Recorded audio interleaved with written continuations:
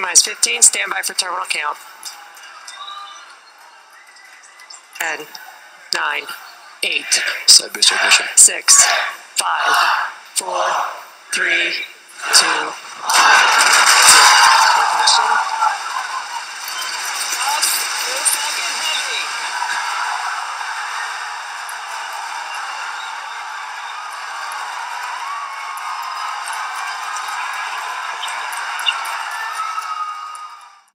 On Tuesday, February 6th at about 3:45 p.m. Eastern Standard Time, SpaceX Falcon Heavy had a successful launch at Kennedy Space Center in Florida. Falcon Heavy is currently the most powerful operational rocket in the world by a factor of 2, according to SpaceX. This rocket has the ability to lift into orbit nearly 64 metric tons, or about 141,000 pounds. And this is fantastic. The stage is finally being set for humanity to enter a new era of spaceflight, which could soon, hopefully, enter us into a new era of space exploration. But of course, we have to take baby steps and master the basics. Now, I love seeing the results from the very forefront of technological development in the space industry, because with each new advancement or innovation in rocket propulsion means humanity is another step closer to making our solar system more accessible and hopefully distant parts of the universe. But first we have to get the rocket off the ground and into the atmosphere. But how do we do that? Now, rocket propulsion happens to be a wonderful example of the use of the conservation of momentum. Simply put, the principle states that if the net external forces on a system is 0, then the total internal mechanical momentum is constant. Now, the basic problem rockets try to solve is this. How can a rocket get itself moving without any external forces to push on or be pushed by? Like I said earlier, we have to master these basic principles.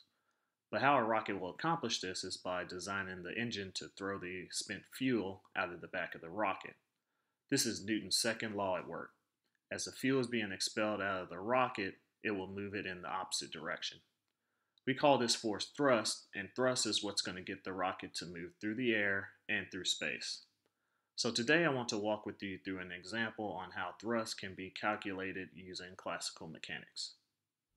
Great, now that we have that out of the way, let's try and calculate thrust and see if we can get accurate results. This equation here is going to be the basic principle for rocket propulsion here.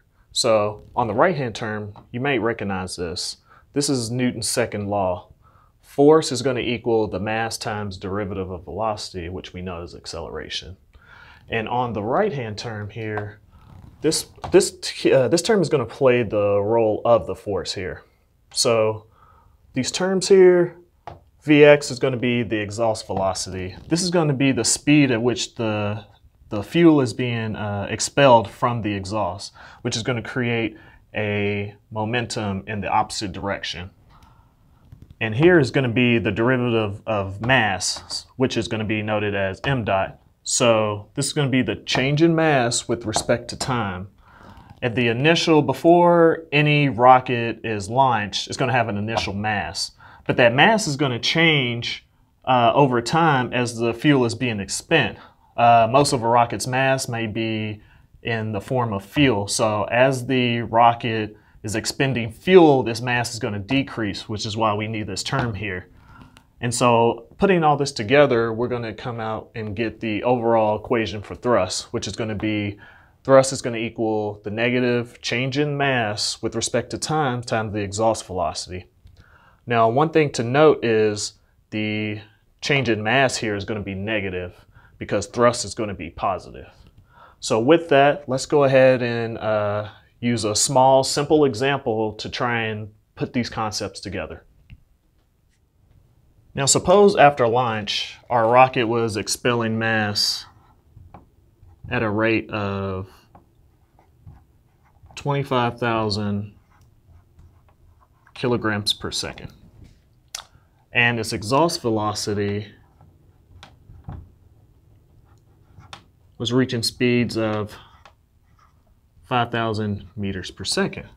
So let's use our equation for thrust that we just went over to calculate how many pounds of force is being used on by the rocket here.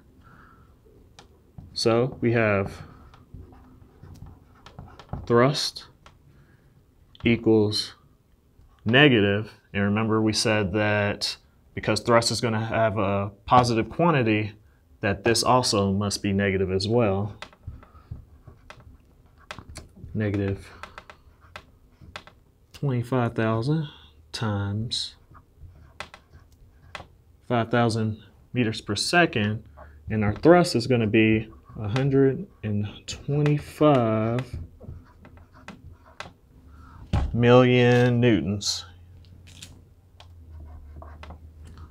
Now, we need to convert this into tons because we need to understand that the initial weight of the rocket is going to be in tons. So we need to make sure that the amount of thrust is going to be greater than the initial weight of our rocket if it's going to take off. So 1 ton is about 90,000 newtons. And so we're going to just go ahead and divide our 125 million newtons over 9,000 newtons per ton. So the newtons cancel out, and what we will get is a thrust that equals 13,888 tons. That's how much force is going to be applied after the initial rocket launch. And of course, the weight of the rocket is going to decrease after that because of this term here, and because fuel is being expended from the exhaust. So that's a pretty good number. I didn't give an initial weight for the rocket here, but as long as this is greater than the initial weight of the rocket, it will take off. It will also depend on how close the initial weight of the rocket is to this, the amount of thrust here. But you should be good to go. If this the weight of the rocket was less than that, then obviously it wouldn't take off here. But just keep that in mind.